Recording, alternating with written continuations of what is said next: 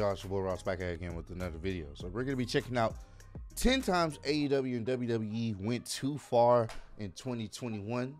AEW, WWE, they've been having their so-called war for some people, and sometimes they send jabs at each other and they say certain things to kind of hype up the crowd or get the crowd to ooh and ah, and that's just gonna be part of competitive wrestling. That's just what it is. WCW used to do it all the time. WWE used to do it all the time. And that's what it's gonna be. People sit up there and say, oh, they shouldn't mention the other company, you just giving them more attention. No. I'm more the individual of, if they wanna compete with each other in the ring and they send their little shots at each other here and there, that's fine. I don't really care. I don't think it takes away from either product, because I can sit there and watch both, you know. So it's really the best of both worlds for me personally. I like both brands, and I'm loving where AEW is heading. So this is one of those things where I don't trip over it personally. So, but we're gonna check this out. Appreciate all the love and support, man, on the channel. You guys have been running it up all 2021, and I thank you guys so much for that. And let's get right into this. 3 years ago, the latest great wrestling war began on American soil. Two companies pit their finest soldiers against the other on Wednesday nights to determine which promotion would earn the bigger share of the wrestling viewing audience. However, in the years that have passed since the launch of All Elite Wrestling, the war with WWE has evolved. Now the two promotions don't spend nearly as much time counter-programming each other as they did in the early days of the Wednesday night war, but the war itself is still very much alive. With AEW continuing to gain traction, WWE continuing to sabotage their own public perception. WWE is, I couldn't even tell you. It's like they don't want to win the war. I mean, I think WWE management doesn't still take AEW seriously. I'm being dead ass. I think that's the reason why they just haven't really tried to put on the best shows, because they know they will always make a lot of money. They're making a lot of money right now. Despite letting everybody go because of budget cuts, they're making a lot of money. So it's one of those things where it's like, it doesn't really matter to them as long as they keep making money. But they start losing money and viewership a lot more than what they are now, and AEW starts to get more of that viewership, I think that will be the only time they try to change. Within the wrestling community, there have still been a number of moments where the two companies have been at odds with each other. 10 of them, in fact. Just enough for a list. Huh. How convenient's that? I'm Pete, hailing from Parts Unknown, and these are 10 times WWE and AEW went to war in 2021. And before we dive in, make sure to subscribe to the channel so you can get more listy goodness. And also, because I'm feeling ill and it'll make me feel better, just subscribe and then I'll feel better. Please, subscribe. Thanks. Number 10. Cody Rhodes loves a sledgehammer. What happened to Cody Rhodes? At the start of AEW Dynamite, he was the most beloved babyface in the company. He was. Now, well, he's the furthest thing from it. Was it his divisive rah-rah America promo that did it in? Or perhaps has his status as the former WWE guy with a chip on his shoulder been taken over by so many talents over the past 2 years that it no longer makes him feel special? You be the judge. As for Cody, however, he still loves to point out his history with the Fed, making a pretty on-the-nose reference to Triple H on the December 1st episode of Dynamite. Cody looked under the ring for some handy-dandy plunder and emerged with a sledgehammer. What could that possibly be in reference to? Cody, of course, has been called the... I didn't see their match. I heard it was intense. I will say that. I did see some highlights of it, but I didn't know he pulled out a damn sledgehammer. We know what that reference is all about. Triple H of AEW very often, with some fans feeling that he hasn't put over new talent akin to the dreaded run of Hunter the Terrible from yesteryear, despite losing to MJF, Darby Allin, Malachi Black, the list goes on and on. Yeah. Cody was quick to toss the sledgehammer aside in favor of a golden shovel, as he yelled that he was going to lean in to the reaction he was getting from the fans. I don't know what that could have been referencing either. Number 9. Not the golden shovel. If you know anything about that, that's still another Triple H reference. The golden shovel, you know what I'm saying? Triple H was, you know, considered the guy to bury people in. You can make it a John Cena reference of, you know, him getting out a golden shovel as well and burying people. But for the most part, it was a Triple H reference because, you know, He didn't really put over too many people in his heyday.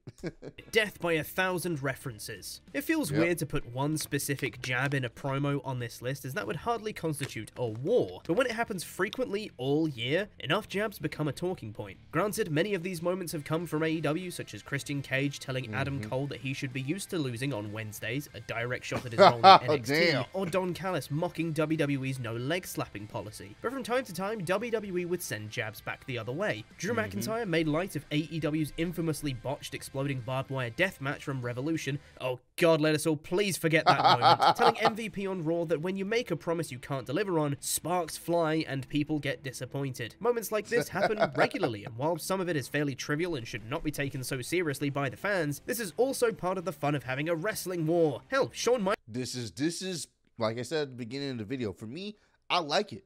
I know what it was like with WCW and WWF at the time. That's what made it fun, bro. As a wrestling fan, you can like whichever company you want. You can like both of them. You can not like both of them. But as long as you're entertained by one of the companies, it works. And if you're entertained by both, like me, it works as well. So when they send those little jabs and stuff, I don't care. That it's competition, bro. Like, it is what it is.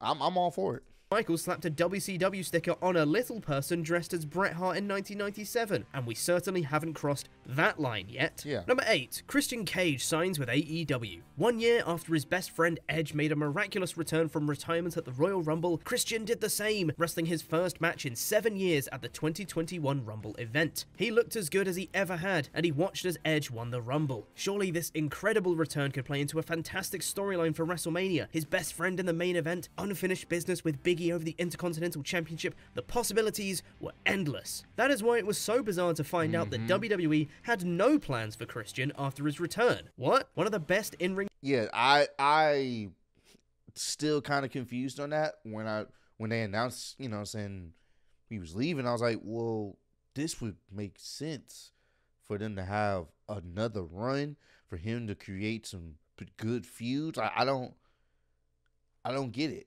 What was the purpose, of even bringing him back? You know what I'm saying? Oh, well, we really wanted Edge. I was like, damn, that's kind of fucked. Like, Christian has put in some time himself. Like, he's definitely a future Hall of Famer. Like, what? You know what I'm saying? You can't give him something to do meaningful in the company? Performers of his generation with a built-in story to your hottest period of the year? No interest? Well, don't mind if I do, said Tony Khan, who welcomed the rechristened Christian Cage, try saying that 5 times fast, at Revolution 2021. Christian has continued to show why WWE was foolish to pass on him, wrestling great matches regularly, including the main event of All Out against Kenny Omega for the AEW World Championship. Number 7, this business isn't big enough for 2 Khans. For years, people said wrestling was run by con men. Now it's just run by Khan men. While it sounds nutty now, WWE at one point made an effort to form a working relationship with New Japan Pro Wrestling as a way to keep Daniel Bryan in the company. This relationship never materialized, of course, because sharing with WWE sounds like about as much fun as shaving my taint with a cactus. What? WWE President Nick Khan was reportedly at the helm of this, and AEW President Tony Khan made sure to let Nick know that there would only be one Khan with a relationship with New Japan. Many of Tony's Twitter speeches have made light about battles with WWE, but this one was certainly the most direct, as he told Nick that there was only room for one Khan in pro wrestling. Naturally, WWE and Nick Khan would not return fire at AEW, but AEW is the one with New Japan talent on their shows. Although, can you imagine Tomohiro Ishii versus Walter at an NXT takeover? Dear God in heaven.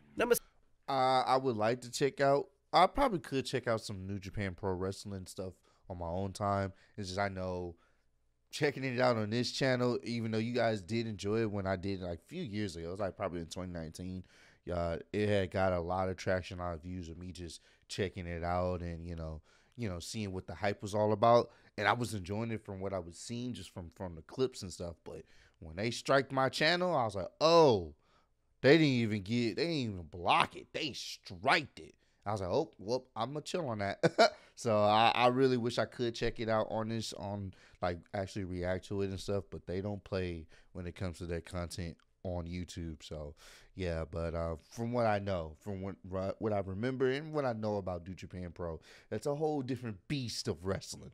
I will say that. Number 6. WWE cuts him, AEW signs him. Boy, WWE sure released a lot of talent in 2021, didn't they? That list is about 80 people long, and that's just from this year, let alone the dozens gone in 2020 as well. WWE made a point to sign as much talent as possible when AEW launched, because it doesn't matter if they want to play with this toy as long as no one else can play with them either. Sure enough, WWE's releases made the wrestling free agent pool a dealer's choice situation for AEW, with Tony Khan getting to choose which stars he would like to bring on board. Enter the likes of Andrade El Idolo, Malachi Black, Ruby Soho, and Bobby Fish, all of whom have been given the opportunities to put on fantastic matches that they weren't given on the WWE main roster. For years, the theory was you didn't want to sign too many of WWE's castaways, but that applies much more to Val Venus beating Christopher Daniels in 2010 TNA, and less to world-class talent that should never be let go over budget cuts. Number 5. AEW New Year's Smash vs NXT New Year's Evil. The last real example of NXT and AEW Dynamite putting on big specials opposite each other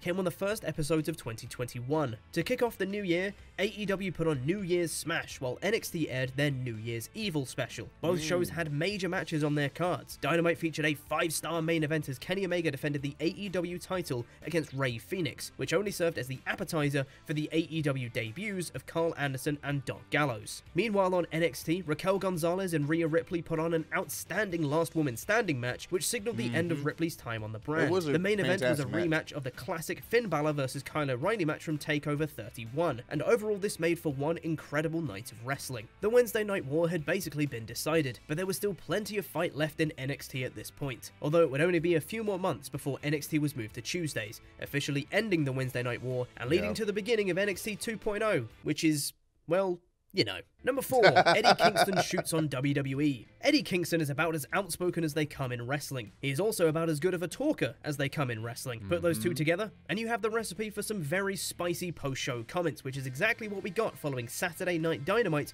on June 26th. Following the main event, Kingston stood in the ring with Jungle Boy, Christian Cage, and Penta El Zero Miedo. What started as a fairly by-the-numbers send the crowd home happy promo turned into a rallying cry for the AEW fans, as Kingston said, "The competition sometimes doesn't want to hear their fans." He said AEW listens to their fans, and everyone in the locker room isn't doing this for a paycheck, they're doing it for the people and to bust their asses for the love of pro wrestling. He said you won't see matches like Jungle Boy versus Kenny Omega, legends who are respected and the heart of the AEW locker room on the other channel. You can choose to like this style of promo or not, but there is no doubt that it was effective as the entire crowd at Daily's Place stood on their feet and chanted AEW before going home happy. And you know what? Like I've been saying in this entire video, I'm okay with it. I'm okay that they send jabs at each other. That's fine with me. Some would say, ignore the other company if you don't really care about them. Doesn't matter. It's wrestling. It's kind of not hard to see what the other competition is doing. You know what I'm saying? And from what I can tell, AEW do care about their fans. I do believe that. WWE, not so much. AEW, for the most part, it seems like they care about their fans. It seems like they care for the legendary wrestlers, the wrestlers that we grew up on in the 90s. They show them respect. They, you know what I'm saying? They like to give fresh new talent an opportunity. They like to give talent that we've all been wanting to see booked correctly for the most part. It's not perfect by any means. I'm not saying AEW is perfect. No wrestling company is perfect in my personal opinion. There's always something you could do better. But there's one thing I know about AEW.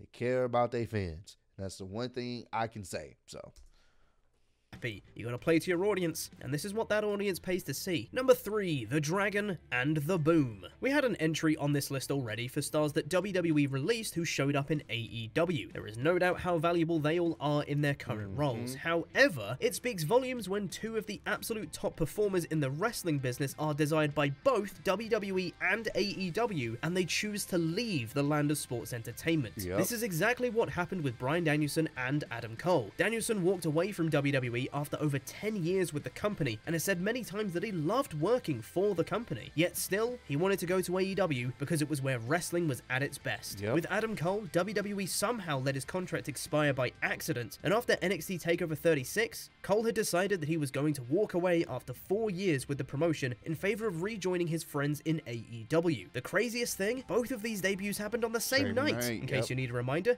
Here is Ollie's reaction. No!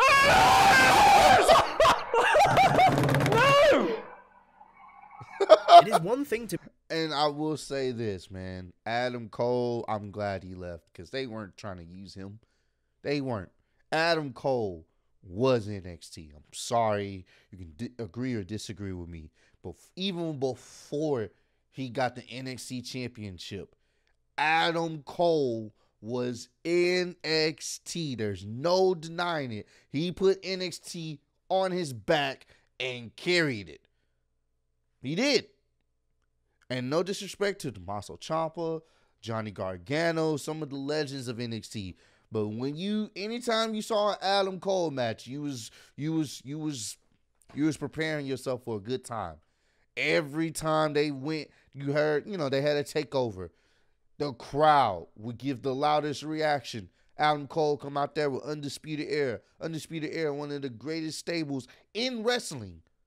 And you hear Adam Cole, baby. That you can't beat that, man. NXT will never be the same without the guy. He was a legend in WWE for what he did in NXT. And I'm glad he didn't go to the main roster because they would have ruined him. I'm so glad he didn't take the money, went somewhere where he will be appreciated.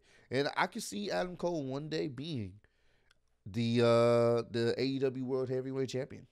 To be cut and find success elsewhere, He's a main event it is something player, bro. else entirely to be the place top talent are walking away from WWE for. Number 2, a less famous Miz. Poor That line. That's the line. That's the line of the year promo wise for me. That was fuck. I watched that live.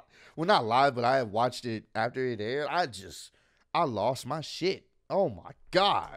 Miz catching stray bullets from promos on a completely different show. This probably could have been included in the entry about all the other jabs with AEW and WWE have taken at each other, but this is just so saucy, it deserves its own spot. You won't find two wrestlers with acid tongues more than CM Punk and MJF, and when you point them at each other with microphones in their hands, you better believe they are going to spit some venom. In their recent promo duel on Dynamite, both men took shots at each other using WWE as the bullets. MJF threw countless insults at his adversary, calling him PG Punk and saying he was second best to the You Can't See Me man and the King of Kings. However, the biggest moment of the promo came early on, with Punk saying MJF wasn't revolutionary, he is just a less famous Miz. He can't say that. Can he say that? The line even broke the threshold of WWE, with Edge making light of it on Raw, saying people on the other show are using Miz's name to get a cheap reaction. Some shots are unnecessary, but this is good old-fashioned pro wrestling. This is wrestling right here. I know a lot of people prefer the MJF CM Punk promo. I prefer the MJF CM Punk promo.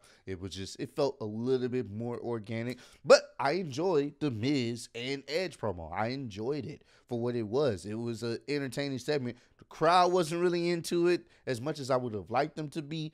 That's all depending on the area, where the show is being held at. But other than that, I still enjoyed it. And I hate to say this. I don't even hate to say this. This is something that I've been starting to notice, even with just some of the clips I've been checking on Monday Night Raw.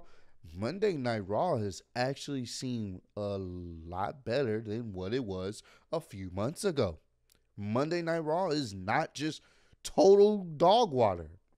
And you got interesting segments like this, and, they're setting up future matches and stuff. I'm like, seems like Monday Night Raw definitely got the dub in the draft this year, because SmackDown, outside of Roman for real this time, there's really nothing worth, in my opinion, even caring about. And even then, the Roman and Brock situation is it's been there, done that. So, But, yeah, man, I enjoyed both segments. Of course, CM Punk, MJF, oh my God, bro. That's probably the best promo segment for me personally this year. Jeez.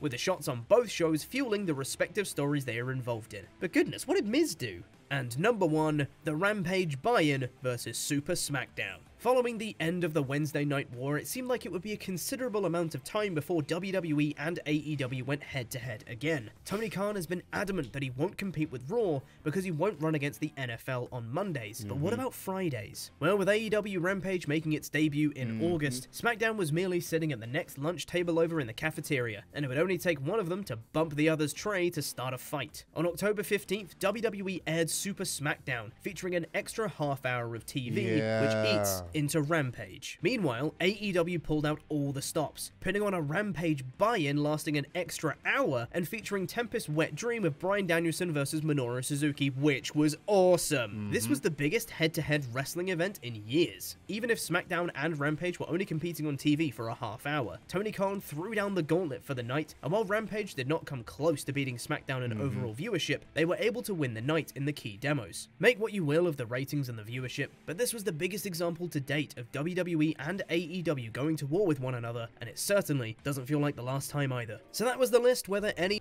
Yep. Yeah, they definitely, SmackDown, Vince McMahon said, hey, we're going to go extra 30 minutes longer. Of course, Tony Khan was not okay with that, but at the end of the day, they won in the demographic viewership that they wanted to win in. So, hey, I'm all for competitive wrestling when it comes to both of these companies, and I'm all for it, man. So comment down below, let me know, are you guys okay with them making jabs at each other, you know, in promos and segments and stuff, or do you guys feel like it's unnecessary? Me, I think that's the part of wrestling. That's what makes wrestling what it is, especially when you have two companies trying to compete to see who's the better wrestling company. I like that, man. I'm all for good competition, but appreciate all love and support. Road to 70K. Appreciate y'all kicking with me. See y'all on the next one. Peace.